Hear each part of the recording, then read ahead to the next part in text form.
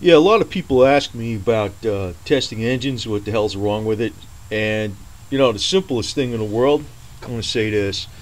Just take a can of starting fluid first, check for gas, spray this in the carburetor or, the fuel injection, the air intake, plenum, whatever, and see if it starts up. Then you know if it's fuel or not.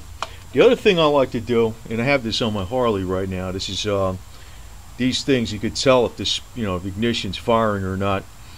And this one here is a separate one. You can use this on any car. Basically, you can ground it out, put it to the spark plug wire, ground it out, or connect it to the spark plug itself. But you're better off grounding it out. But this works, and you'll see a light in here. So if I start this up,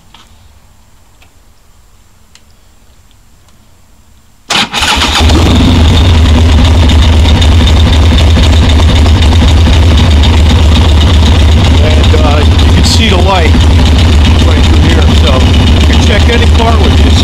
Now this also has the ignition itself. It also has on the ignition itself the things for checking the spark all the time. And I'm going to tell you something else. This is not a well-known trick, just because maybe some people know this stuff. But say you have a fouled spark plug up here. If you take this wire and you pull it off and you arc it to the spark plug while it's running, say this one cylinder is fouled up, when you arc it to that often will clean that plug up. That'll work in any car. Actually, if you arc that spark, that's not well known. So that's a neat trick. But this is the simplest way to check for spark.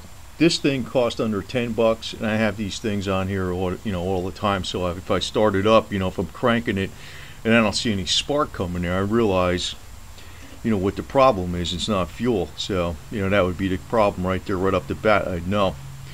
But if you're checking any car, this stupid thing here, this simple thing, it doesn't even cost $10. You can check any engine with it.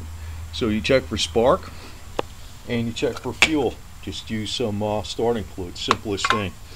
And if you have a fouled plug and it's an emergency and you can't get any play, you're out in the middle of nowhere, if you can get the engine running and it's just the one plug fouled, you pull the wire off and you let it arc to the plug, often that'll clean it right up.